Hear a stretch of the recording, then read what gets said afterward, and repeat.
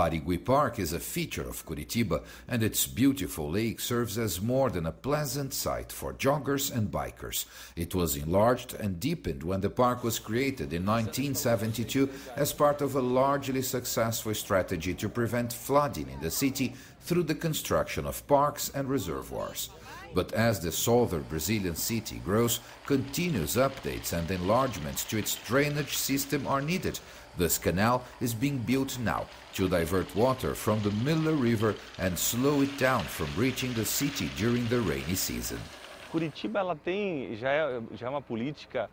has had a drainage program for the last 50 years. It began with the control of flooding through the creation of several parks around the city that works as retention basins, and since then there's been continuous work to improve the system.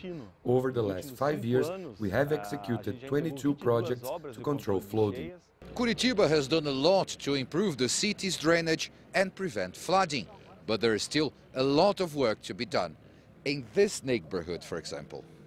This urban planning professor says drainage as a whole is efficient in Curitiba, but that creative solutions may be required for some problem areas. In this location where we are now, for example, the drainage system may not be able to handle all the water it may receive, so we may have to work with other water retention systems, like vertical gardens, for example. It means combining the traditional system with alternative ones. That's what we could call sustainable drainage. This man showed us video of severe flooding in his neighborhood, which is crossed by one of the city's many rivers.